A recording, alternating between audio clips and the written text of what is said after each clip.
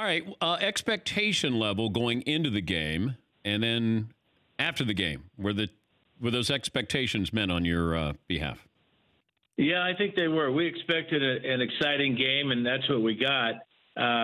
We expected Patrick Mahomes to do his thing, and he did. And Lamar Jackson, he had a rough day because that Kansas City defense played better than expected. So, but still, the competitor in Jackson was very evident in the way he kept fighting and kept trying to get his team back into it.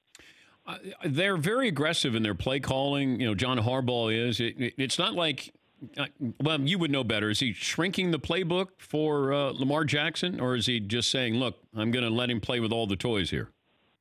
No, he's letting him play with all the toys. In fact, Harbaugh's term for it is the spectrum of the offense. He's got everything.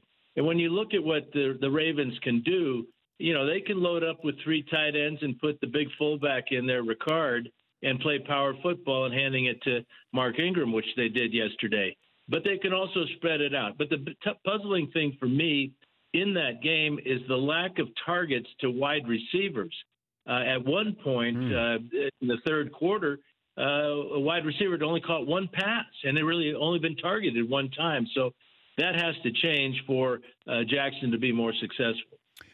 I asked Troy Aikman this question in the first hour. I'll pose it to you. If somebody hadn't seen Patrick Mahomes play, how would you describe him? I think backyard, schoolyard type of play. The play we all started playing when we were 10, 11, 12 years old and then got into organized ball. He's marvelous. There's just nothing more that, you can say about him except maybe MVP again. The way he performs is different than the traditional quarterback. And you can say the same thing about, Watson in Houston and, of course, Jackson in Baltimore. They're enjoying the game. They're having fun with the game. And they're making plays we just haven't seen before. Is there a defense that somebody can design that's going to slow down these offenses?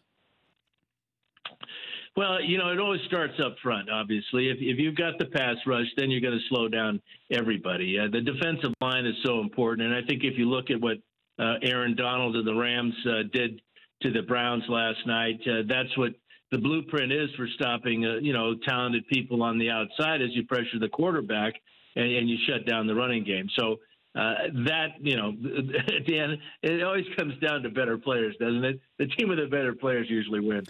For more Dan Patrick Show, tune into Audience Channel 239 on DirecTV. Stream for free on BR Live or download the Dan Patrick Show app.